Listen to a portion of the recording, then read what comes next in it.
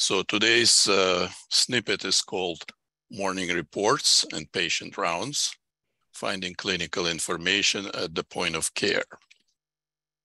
My name is Alexander Lyubechansky, and I work at the University of Nevada, Reno, the School of Medicine, and I'm clinical librarian.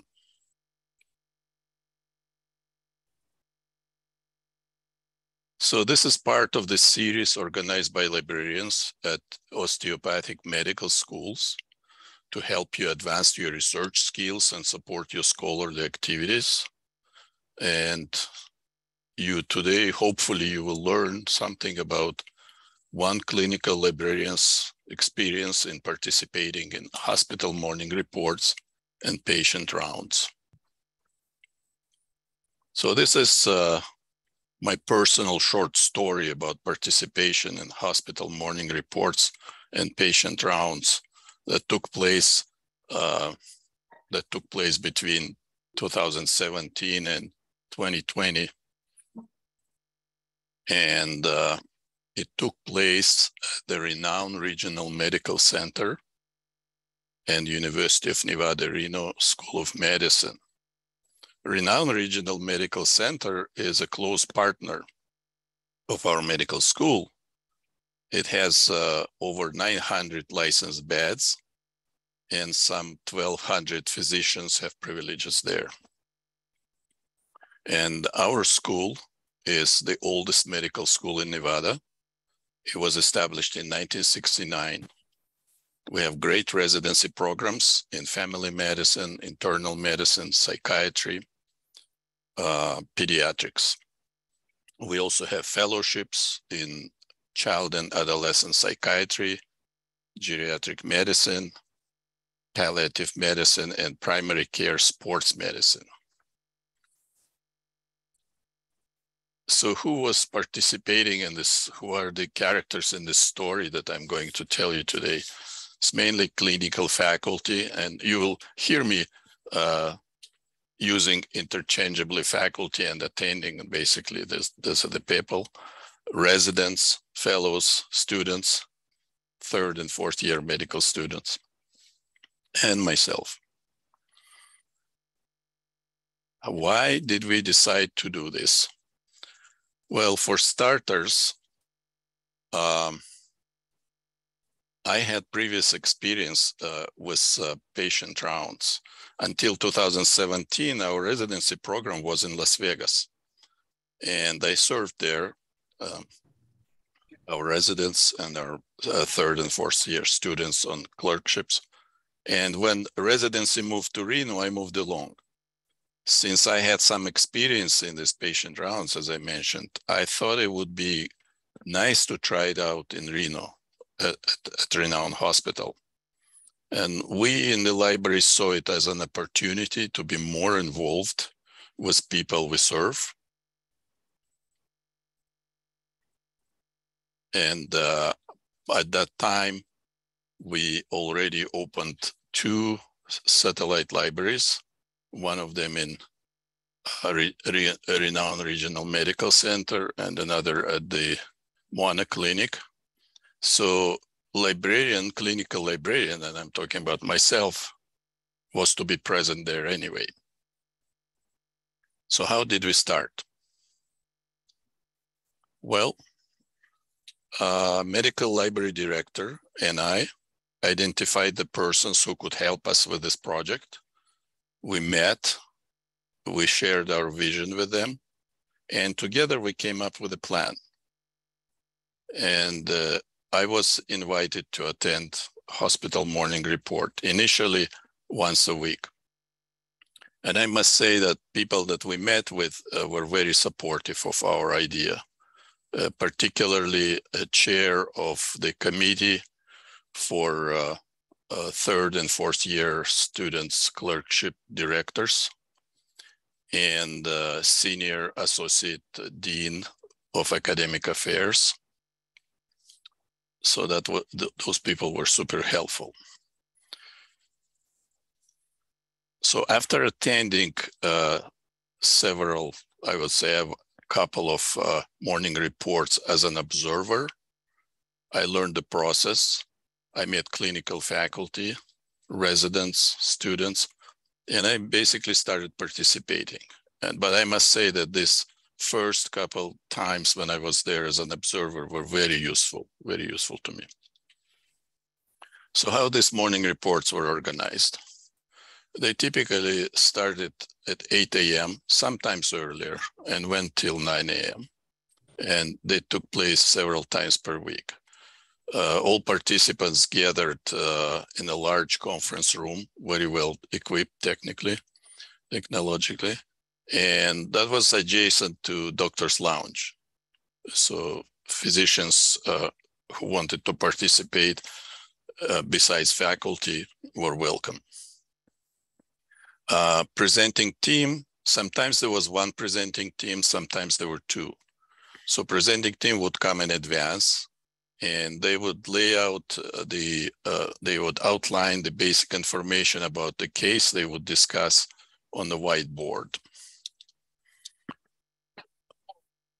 When everyone gathered, they would start presentation, and usually presenter was resident who asked questions based on those clinical features or initial findings that they outlined, solicited feedback, could be regarding differential or tests or symptoms, whatever. And this discussion ensued, and gradually a presenter would provide more information. And at that point, faculty would get involved. They would ask questions, and they would answer questions if people asked them. So until a complete picture of the case came into view, and they would summarize the case. They would decide that this is the treatment, this is how we're doing, or if there was an outcome already known, they would report the outcome. At that point, it was the turn of medical students, who were also part of presenting team, to make a brief presentation based on the case. And maybe it could be etiology, or they would talk about management or prognosis. Sometimes they would concentrate on one particular feature, but basically it was an overview. And I would ask them after they finish presentation, or maybe I would make my comments about bibliography they used, for example, or how did they find this information, what databases they used to find it, and so on. And at that point, people were asking questions, sometimes of me. After students' presentation, it was my official turn. So I typically was given 10 to 12 minutes. And I must tell you, this is a lot for morning reports, because time is very short, and time is of essence for them. There were times when I had only 5 minutes. And at the same time, there were times when I had 20 minutes. So it depends. And this was a great opportunity for me to demonstrate different features or search techniques of selected resources. And I actually did live searches there. Oftentimes, they would ask me right there to search for a topic. Most of the time, I would do the search related to case discussed, or there were situations when faculty asked me in advance to concentrate on a particular topic. I used that opportunity also to show people who were present different resources that we have and remind them about some new resources. For example, we could search for specific drug therapy, maybe in DynaMed, and compare it to Lexicomp. Sometimes we would use clinical queries, or we would look at the Pico search feature in Embase. It could be anything. That was a great opportunity to discuss what we have and to answer questions. And I always had questions asked of me, either by faculty or by residents and students. So that was a great chance for me to answer. Now, did I join rounding right away? No, it didn't happen like that. After participating in a number of morning reports, we had some discussions with program director, residency program director in internal medicine, and associate director, associate program director. And then I met with chief residents, and I think they in turn had some meetings with people in the hospital, and we decided that I'll be joining them in their rounds. So how these patient rounds were organized? Well, at the end of morning report, all present were divided into teams. There were several teams, and I think they were color-coded there. So typically, each team included one faculty, one resident, couple students, pharmacy intern. Sometimes there were 2 residents and maybe 3 students, but that was seldom. But only one team could have a clinical librarian, because there was only one clinical librarian. And I was equipped with iPad, iPhone, a couple of pens, and just a plain notebook, which was very important because you had to take notes sometimes. To my dismay, I wasn't given any scrubs, white coat, or stethoscope, not even a pen light. Well, team briefly huddled outside the conference room, and we had a discussion led by the attending, by the faculty, who team would see, which floor we would go, and what kind of patients we'll see. Then we would go to the floor, and prior to seeing each patient, a resident on our team would provide brief information, at which point usually a nurse would join with any most recent updates regarding a particular patient. And then we would all try to get into the patient room. If sometimes it was possible, sometimes it wasn't possible. Sometimes there were several patients in the room. So at that point, probably some of us would be standing in the door. And attending and resident would examine patient, ask questions. They had some short discussion.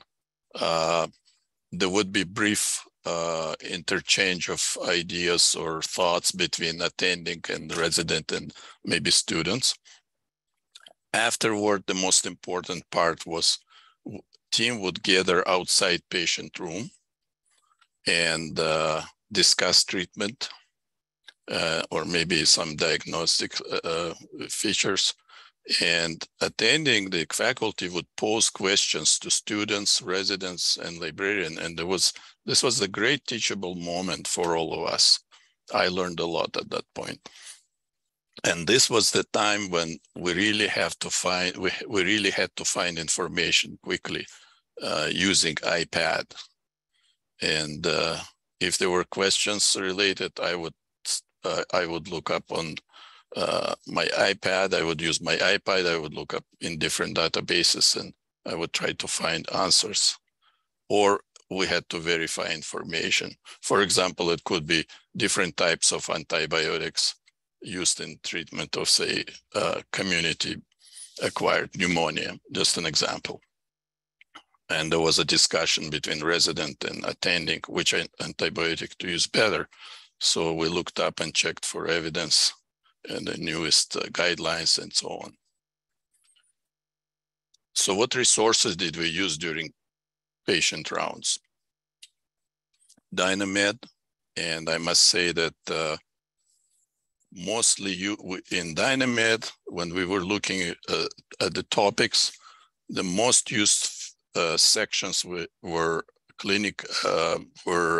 diagnosis and management. Yeah, diagnosis and management probably were testing overview probably too. In ClinicalKey, when we used ClinicalKey, clinical overviews, calculators, and guidelines. In PubMed, probably clinical queries. And Lexicomp is a drug-based resource. Embase, we seldom used, just a couple times. So if you ask me which resource we used most of the time, I would say DynaMed. At that time, we did not have Isabel with DynaMed. Now we have DynaMed with Isabel. And if we renew this, say, patient rounding again, I would, and morning reports, I would say we could use, students could use it for learning purposes, because, so here's 2 screenshots. So we put clinical features here in Isabel, and then we pull out all the differential here. Suppose we think that this is most suspicious to us. So we click on that, and right away it opens this screen. And we see here the topic as described in DynaMed. And we have different sections, and we can learn everything about this particular disease or condition. But we asked Isabel to get us some link outs on the left-hand side. You see here? So if we click on general search, it would search PubMed literally within seconds for every article on this topic. Or we can search for the newest articles or case reports. And we ask them to have case reports because our students and residents always start their research by trying to publish case reports. In ClinicalKey, we would have chapters here or guidelines. And of course, we had a link to Lexicomp. So I would use this. I'm not promoting any resource, by the way, and I should have made disclaimer, but this is what we use and we found it useful. So what were the advantages from librarian's point of view? My personal view on advantages of participating in morning reports. Great opportunity to promote library resources and services and your own service. And you provide information which is really relevant to your learners and clinicians. And this is also a great opportunity to find out what their needs are in clinical setting. Challenges, in my opinion, personal commitment. You really have to be there. If you say you will be there, you have to be there. Also, are you up to it? Are you comfortable going to seeing sick people? Maybe you'll be stressed. You think about that. Time constraints, always time constraints. Be prepared to be interrupted. Assumptions. In the beginning, I had wrong assumptions. I thought they know more about searching. They thought I knew more about medical terminology. Hesitation to ask questions. I noticed that students especially were hesitant to ask questions in front of their peers or in front of their superiors. So what lessons did I learn from this morning reports? One really has to be patient and curious. If you're not curious, it will be very boring to you. You have to be realistic in your expectations. And even though you start being a part of the team and doing important thing and everybody is showing interest, be realistic. You're not clinician, you're librarian. Ration your time is important, and of course, be prepared for quick changes. What about patient rounds? I think the advantage was that you do provide answers at the point of care, and it's not just theoretical, you are really there, you're at the patient's bedside. You feel you are part of clinical team. They treat you as equal, and you feel that you're one of them, and you really do important things. Great teachable moments when you learn and when you teach, and you participate in this mutual enrichment. And of course, you build trust with your users, with your students and residents. Challenges. Irregularity, because patient routes were not as regular as morning reports, and oftentimes for whatever reasons they could have been canceled or changed and whatnot. Keep in mind also that there might be some physicians or some faculty who might not be comfortable having librarian on their team, so be prepared for that. Biggest challenge was that I didn't know what clinical issues we'll be discussing in advance. I could have been prepared better. And there is, of course, physical stress involved. You walk for 2 hours, maybe on your feet, you're standing or walking all the time. At the same time, could be mental stress because you try to understand everything, you try not to miss something. And important thing is connectivity. I discovered hard way that some parts of the hospital Wi-Fi connectivity wasn't good. And it was amazing to discover that some resources opened faster than others. So lessons learned, well, ask. If you don't understand something, ask. If you don't know how it's spelled, ask. Know your resources. And if connectivity is bad, or if one of your resources is not opening fast enough, be prepared to switch. So what do I think myself about this? Should I recommend people, or should I do again morning reports, or morning reports and patient rounds, or just patient rounds? I'd say what's more important is, I think from the point of view of reaching out to the audience, to a wider audience, probably morning reports would give you more opportunity in that way, because you're talking to a larger group of people. And if you can do both, that's great. So what's next for us? We're in the stage of rethinking the whole thing, because COVID brought all kind of changes. On one hand, we had this strict, new regulations. On the other hand, we are much closer with the hospital. We have much better understanding of each other's needs and tasks.